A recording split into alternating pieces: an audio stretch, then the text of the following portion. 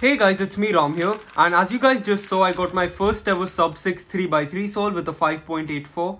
I'm very happy with this solve even though it was a really easy scramble, and I'm pretty surprised that I was able to get it on camera. I normally don't film most of my solves, but this time I was actually filming for a collaboration video on Super Duper Cubist channel. I'll link it in the description below. Anyways, I'm pretty surprised and really happy with the solve, as you guys can imagine, because I normally average around mid 11 seconds. And without any further ado, let's just get right into reconstructing it.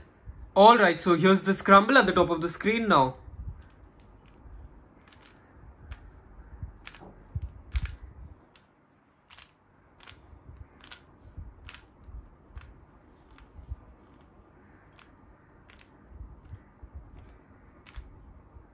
So right off the bat, you guys can see that this is an insanely easy scramble.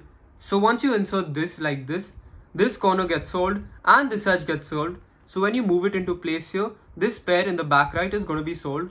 But once you insert this corner is also solved, and then when you do a U prime, this edge will get solved here when you do an L2. So that'll be a double X cross in the back here. So what I just did is R prime, U prime, L2 and then D. And as you guys can see, it's a double X cross.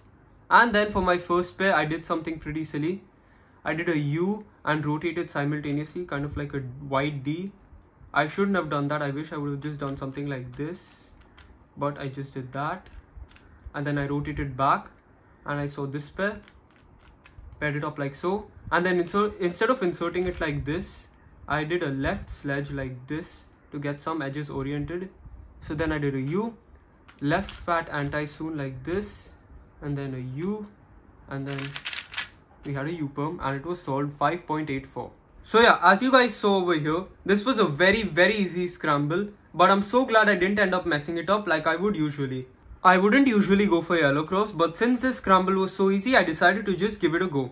Maybe if I would have done F moves for the third pair instead of just rotating, I might have been able to get a sub 5. But honestly, with the current skill level I have, I don't think I can beat 5.84 anytime soon. So yeah, that's about it for my reconstruction of my first ever 5-second solve. Thanks a lot for watching. I hope you guys enjoyed, and bye.